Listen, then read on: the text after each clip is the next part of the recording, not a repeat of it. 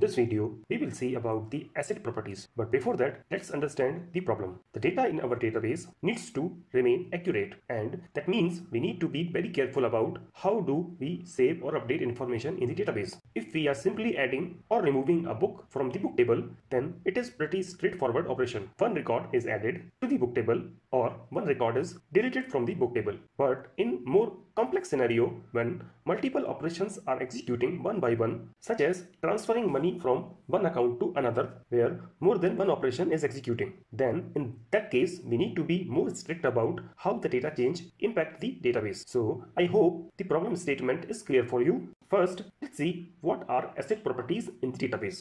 Asset is a set of properties of database transactions intended to guarantee data validity despite errors, power failures, or any other reasons. In the context of databases, a sequence of database operations that satisfies the asset properties are called transaction.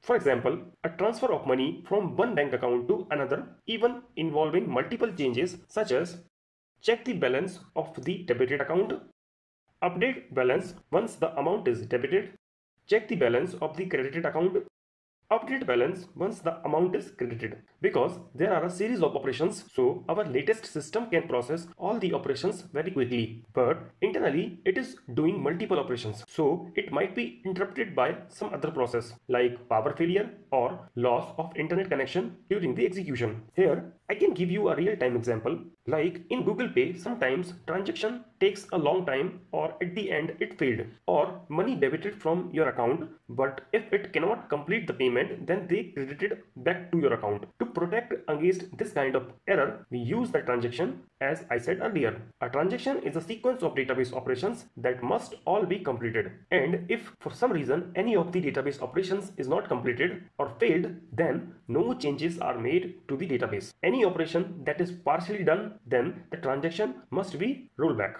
Now let's see what does ACID stands for.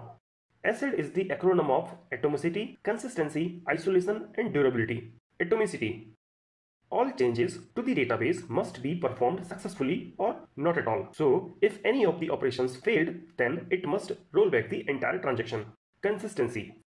Data must be in the consistent state before and after the transaction. So if the transaction is successfully completed, then for sender and receiver, database changes must be consistent. Or if the transaction is failed, then roll back the transaction and revert the changes.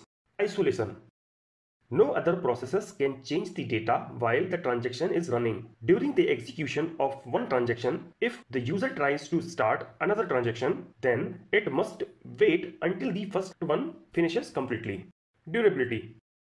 The changes made by a transaction must be persist or store or written in the database. No matter transaction is a success or failure, in the end it must be written in the database. I hope now you can understand what are the asset properties and why are they required. I hope you like this video. Then please do the needful things like comment, share and subscribe. Thanks for watching.